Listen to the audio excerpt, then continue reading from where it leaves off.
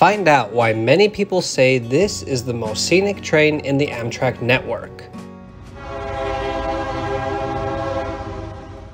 Welcome to a new Trains Are Awesome video. In our last video, you watched us, Thom and Lindsey, begin on a 2-week train journey using our USA Railpasses. These passes let you take 10 trips in Amtrak coach, normally for $500, but we bought them on sale for $300 a person. Our first train was the famous California Zephyr, which we boarded in Chicago, headed west. Day 1, we crossed rural Illinois and Iowa. In today's video, it's day 2 on the California Zephyr. Salt Lake City is where we'll be getting off tonight, but first there's an entire day of breathtaking scenery ahead of us.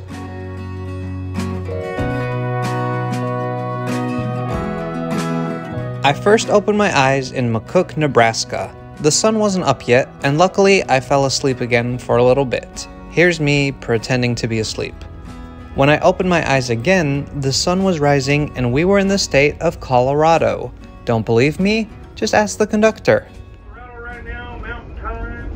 Looks like it's 7:36 in the a.m. Our next stop will be Denver, Colorado.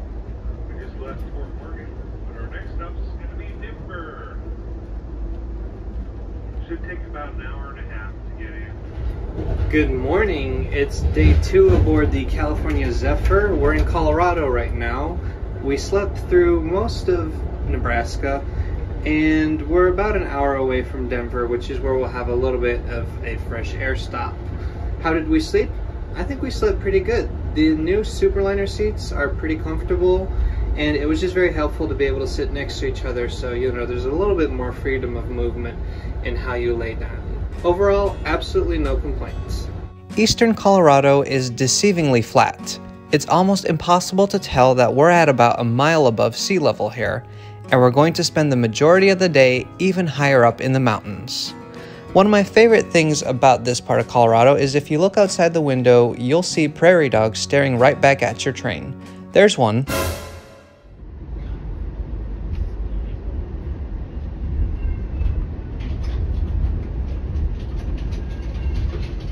This mess of chimneys and pipes is our first sign that we're in the greater Denver area. A slightly cleaner clue are the overhead wires used by RTD commuter trains. Denver has a reasonably good commuter rail system, all newly built and electrified. I've done a few reviews on it in the past. You can check those videos out by clicking the link above. There's the Denver skyline. For the past 1,000 miles, ever since we left Chicago, we've been traveling on tracks owned by the BNSF Railway. That's about to change, as after Denver, we'll switch over to Union Pacific trackage, which the train will use all the way down to Emeryville. Denver Union Station is a stub-end station, so before entering the station, our train must change direction. We take a spur from the BNSF line to the Union Pacific line. When our entire train is on UP tracks, we begin our slow backup into the station. We just ask that you guys kind of stay in your seats while we do this backup move. We're going to have to throw some switches, so please stay clear of all the stairs, vestibules, and aisleways so our crew can get in through, do those switching moves expeditiously. Thank you, and we'll talk to you soon. The train is a little delayed, which means our time in Denver will be a little bit shorter than normal.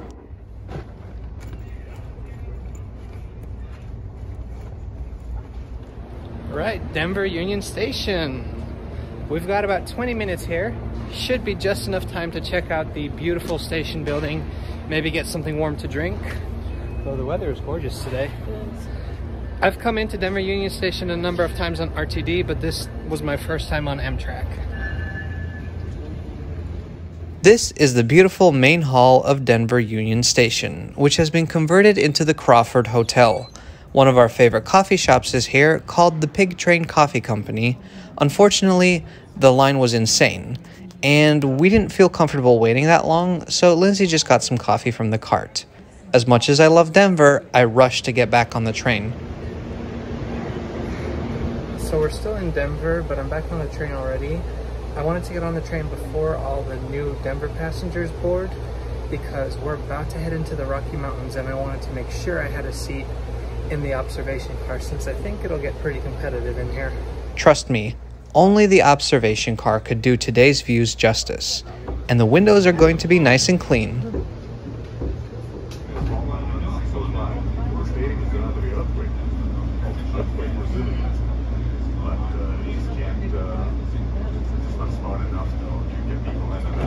Finally leaving Denver. We are just now departing Denver. The Colorado Rockies baseball stadium is off to your right. We're about ready to see the scenic wonders of the underside of the 23rd Street Viaduct.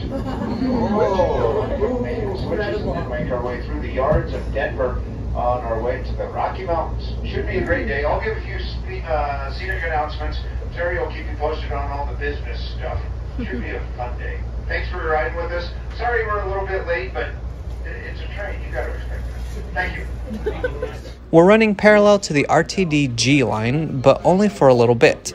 Once the G line branches off, our ascent into the Rocky Mountains truly begins. Our train is on the Union Pacific's Moffat subdivision. One of the first major curves we hit is the Big Ten curve. The name Big Ten comes from the fact that the radius of the curve is 10 degrees. A row of hopper cars filled with cement protect the tracks from the strong winds that this area is notorious for. Blown over by the notoriously stiff breezes that blow through here in the Rocky Flats area.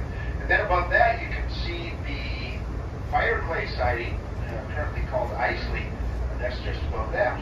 So this is one of those rare times in your life where you can look forward and see exactly where you're heading. And then when you get to where you're at, you can look back upon what you've done, and that's where we are. The train didn't always run this way. For a long time, the Moffat subdivision belonged to the Rio Grande and Western Railroad.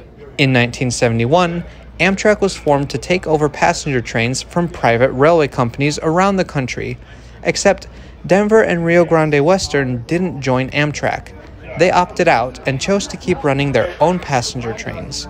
So Amtrak's San Francisco Zephyr, which is what the train was called, had to take a different route between Denver and Utah.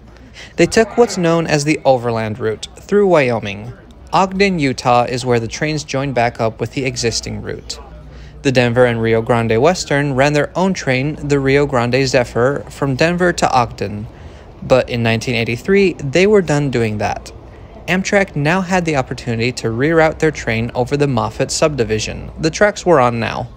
They used the occasion to rename the train from the San Francisco Zephyr to the California Zephyr. Okay, here. I'm gonna go like that. Are they fake? I'm gonna go to the cards. That's super. Pick up the cards. It's just I don't need one.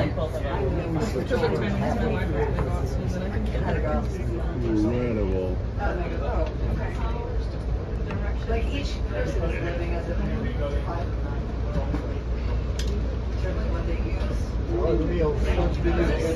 You just had the breakfast. Like for something. Evil corporations that you speak of.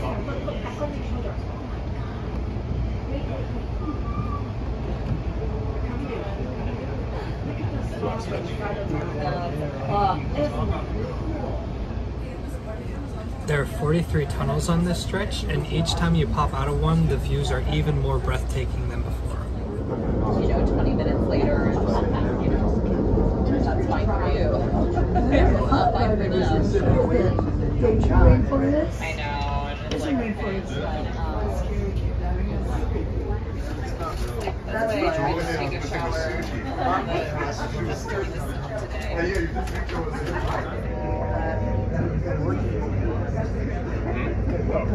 I teach philosophy at Yeah, we just had our finals 2 weeks ago. Oh, cool.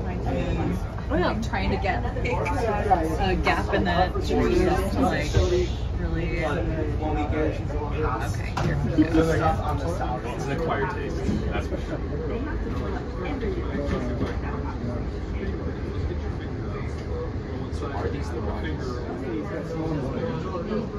Cool. Have you been back? Man, that sounds awesome. When my family was out here.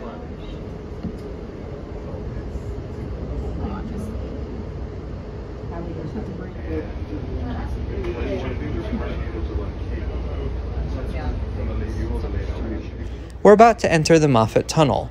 This tunnel opened in 1928. It is 6 miles or 10 kilometers long, making it the longest tunnel on the California Zephyr route. More impressively, in my opinion, we are now at the highest point of our journey. The Moffat Tunnel lies under James Peak, and we are now traveling at a height of 9,239 feet, or 2,816 meters above sea level. It's at this point that we cross the Continental Divide. Before the tunnel, the conductor strictly warns us not to walk from car to car while we're inside. Doing so will let stinky diesel fumes into the train.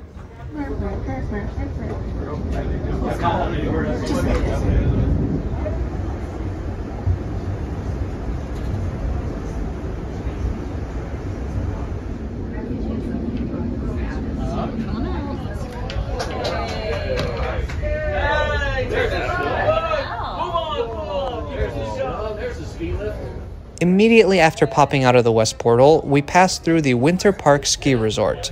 During the winter months, Amtrak runs their special Winter Park Express here, but today we passed through. Once we've cleared, the doors of the tunnel close and a ventilation system begins to work on clearing those diesel fumes we left in there.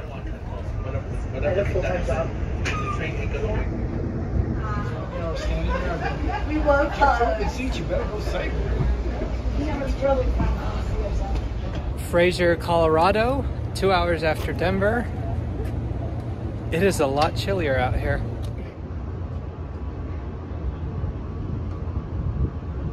I have a fresh Greek salad for $7.50, or I have a vegan tamale.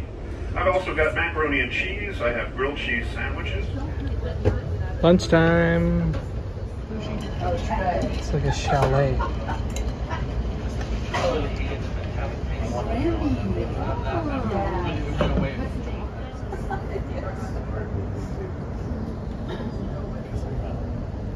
At first, we will spend some time following the Fraser River, but then once we reach Granby, Colorado, we will switch over to the Colorado River and follow that most of the rest of the day. Another one of those iconic American rivers, the Colorado is over 1,400 miles or 2,300 kilometers long. Its source is not far away from where we are right now, and the river flows through 7 U.S. states and 2 Mexican states. It also runs through 11 national parks. Ever heard of the Grand Canyon? You can thank the Colorado River for that.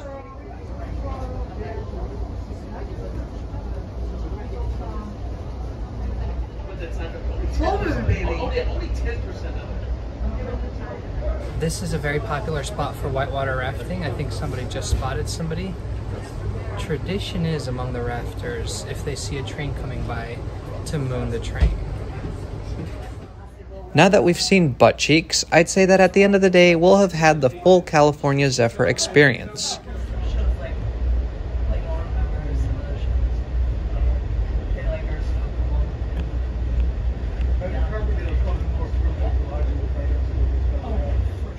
Now, a bit more about the history of this train.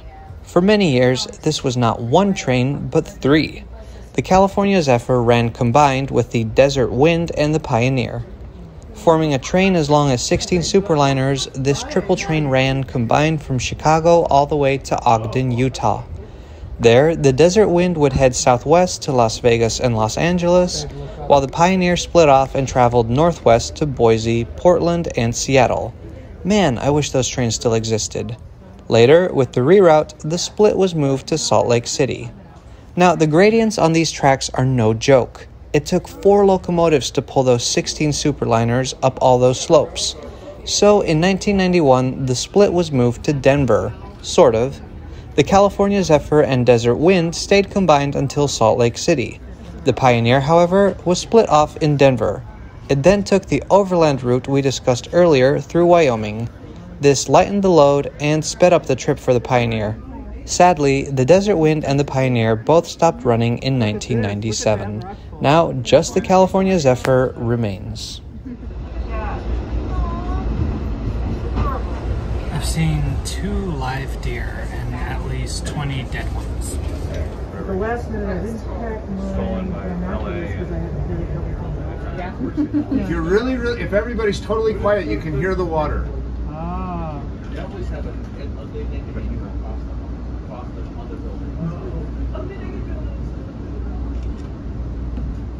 One of the reasons why you have to experience the California Zephyr at least once is because, like many long-distance Amtrak trains, it runs for hours through scenery that you will never be able to see unless you take the train, or in this case, go whitewater rafting.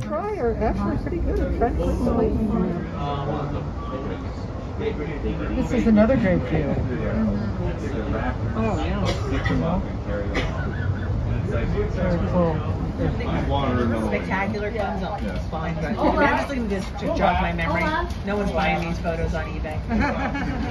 Perfect. We felt so privileged to join the club of people over the decades who have had the opportunity to see these beautiful sights. I think it's a sentiment that was shared by everyone in our car. We shared the lounge with bird watchers, boomers, and backpackers, people who had been traveling for a month all the way from Vermont, and people who had just gotten on in Denver for their first Amtrak trip ever. A Mennonite family took up a few tables, traveling to California where their father was meeting new vendors to sell his farm's produce to. His sons were taking the occasional picture of rock formations or waterfalls with their flip phones. There's something uniting about the experience, and it's why I like to sit in the Sightseer lounge.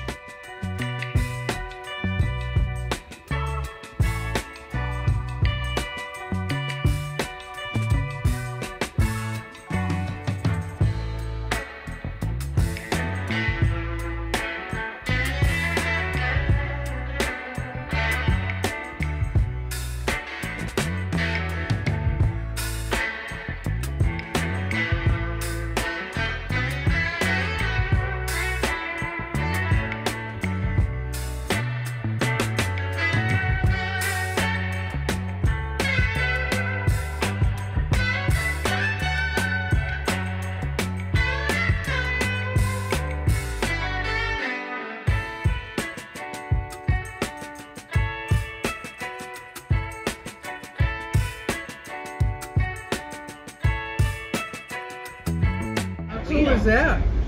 Yes, That's pretty impressive. it is. Okay. Yeah, I'm sure. Running through these remote, isolated tracks does have one drawback, however. About an hour out from Glenwood Springs, all staff was called to one of the coach cars. A passenger was having a medical emergency. Now, we were still 45 minutes out from any road or town. Of course, the engineers couldn't move the train any faster. After all, we're on steep, curvy tracks on the edge of a cliff. So a tense hour followed. Such a pretty contrast to the blue sky.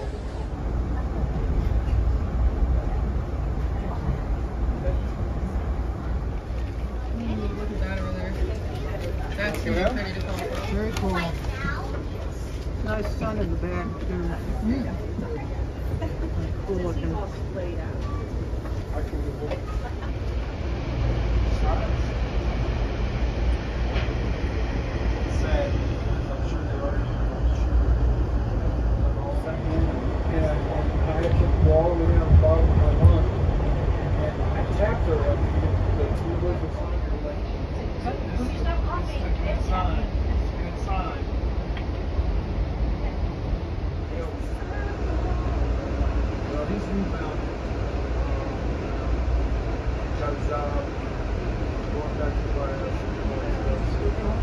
Published the letter, you know, and her tone completely changed when she realized.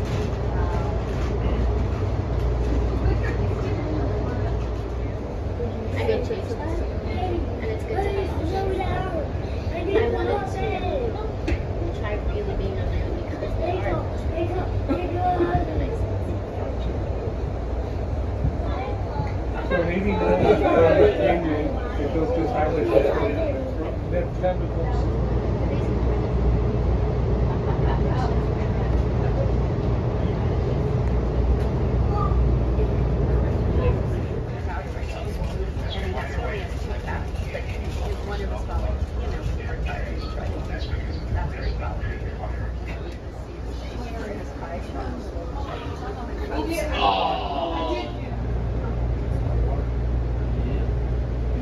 Still a mess. Before you get to the parking lot, that the parking?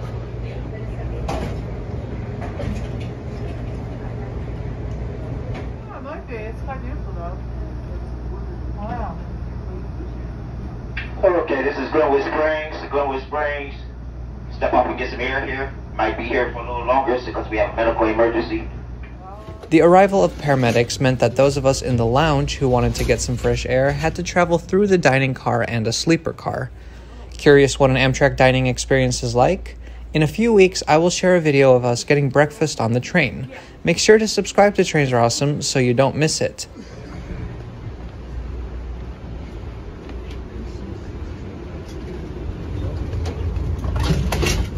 This is actually my first time in an Amtrak sleeper car. A lot of people asked under the last video why we are in coach and not a sleeper. It seems like this is a good time to remind everyone that we are traveling on a USA Railpass that was discounted to $300 a person. We would rather spend $600 on 10 trips in coach than a similar amount on just one trip in a sleeper.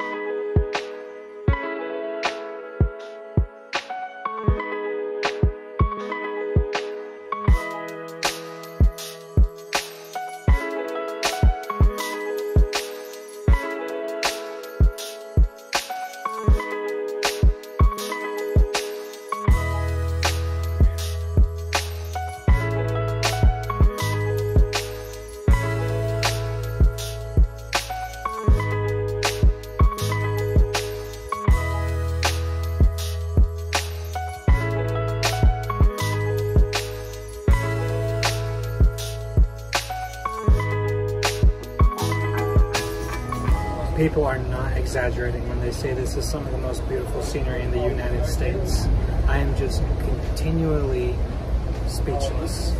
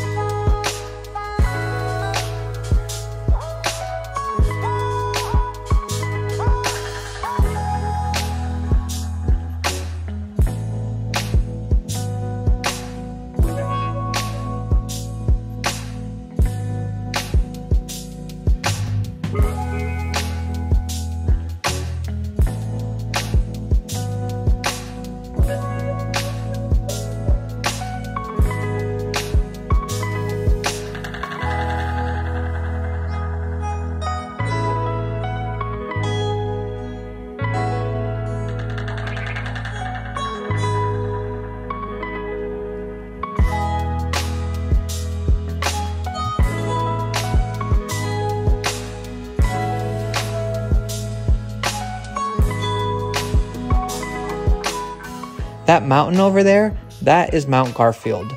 It's the highest peak in the Book Cliffs, which is what that range over there is called. Folks, with that in mind, we're about 10 to 15 minutes from Grand Junction, Colorado. That'll be our next station stop. It's a fresh air break as well. We'll be there for about 10 minutes as it is a crew change. Your operating crew members, such as your conductors and engineers, myself included, will be stepping off and allowing the Salt Lake City crew to usher you on through the wonderful wastelands of Utah. All right, Grand Junction, Colorado. Last stop in this state. How's your day been? Pretty relaxing. I think I got sunburnt in the observation car, so we're taking it easy in our seats for now. But it's been really nice. We've been meeting some nice new people, and overall very relaxing. What were some of your favorite views? Definitely just looking up, like directly up on the observation car and seeing all the rock formations. But there were a lot of little waterfalls and stuff on the way too, and that was really beautiful.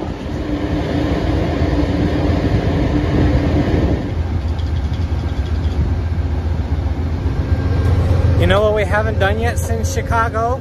Look at the locomotives.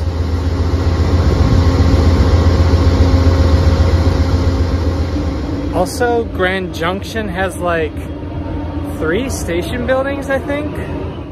Now, when I was a kid, for some reason, I thought that Grand Junction was a place they had made up for movies.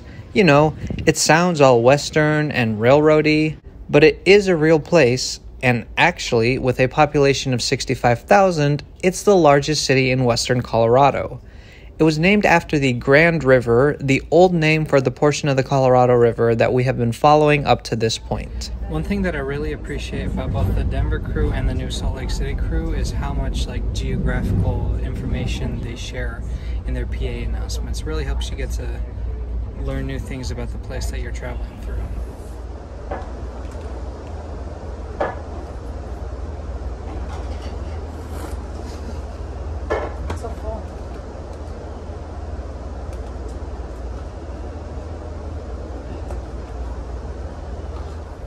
So this is the Ruby Canyon. We're gonna follow this into the state of Utah. Honestly, it's almost overwhelming just how much gorgeous scenery is crammed into just one day. The Ruby Canyon lies on the border between Colorado and Utah. Like many of the places we've traveled through today, it's one of those areas that you can only see if you're on the train or whitewater rafting. They're waving. Oh, did they? Oh Yeah. my gosh, wait. The red the figure. Oh my gosh. The way the evening sunlight is reflecting off the canyon, it's just magical.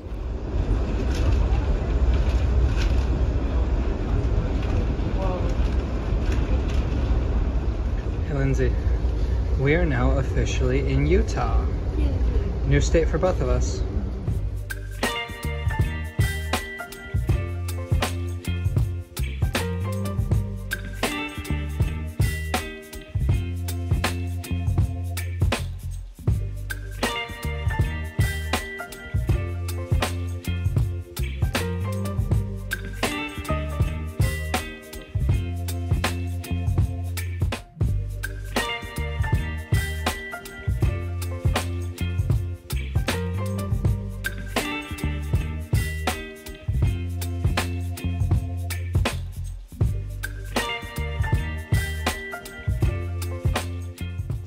Sunset, day 2 aboard the California Zephyr. We have some time to unwind in our seats as the darkness surrounds the train once again.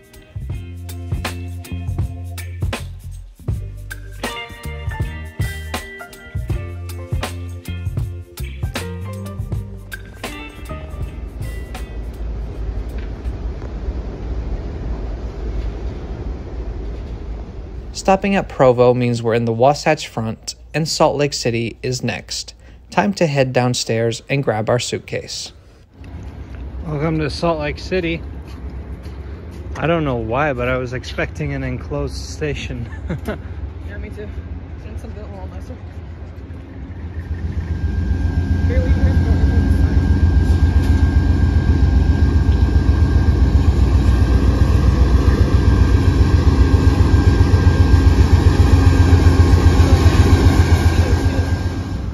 So we've made it to Salt Lake City Central Station. I didn't know it was going to be a really long walk down a platform outside. It doesn't matter because the weather is decent. A little bit inconvenient that the light rail is not running at the time that the Amtrak is supposed to come in. That being said, we are about an hour and a half late, and it's no big deal because our hostel is right around the corner and we're just going to hop on a Lyft for less than $10, which where do you see that anymore?